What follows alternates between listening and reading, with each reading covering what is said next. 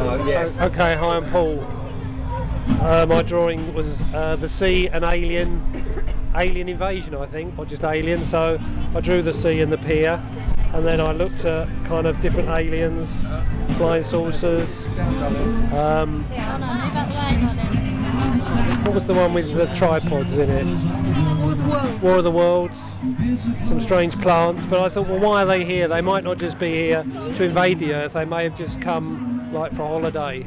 So we've got a market Southend, I think, beyond the world, and maybe like the solar system or beyond. Why do aliens come to Southend? Well, they just why? Because because Southend has the longest pleasure pier in the universe, and nobody can disprove that fact. Fantastic.